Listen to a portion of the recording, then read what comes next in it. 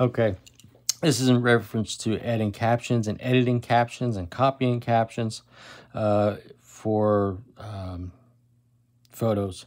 And we came up with two different systems in actuality. There's one system that you guys devised for the Apple and one that you devised for the Android.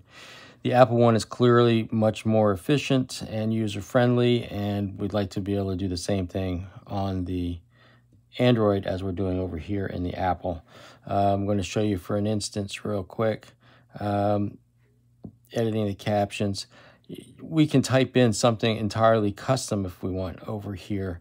At the same time, you know, we can come in here and use something from there and add that in. I can also go back in here and say, well, yeah, polybutylene, but not ABS, so, and then be done there.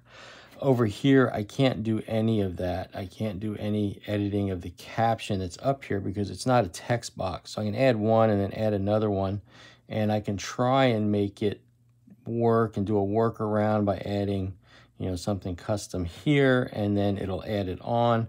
But then when you end up doing that, what ends up happening is you get things like with this extra commas in here that we didn't need, and trying to, it's just not as user-friendly. Also, if I type in something here long, I might want to use it. This will happen.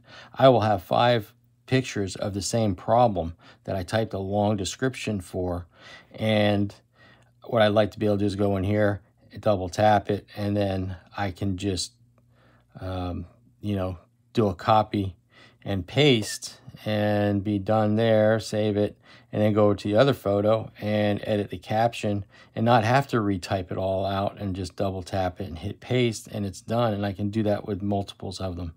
Clearly, this system here is much more functional than what we have going on over here. So let's get this here so it functions like this if we can. I know the platforms are different, but this is very tedious.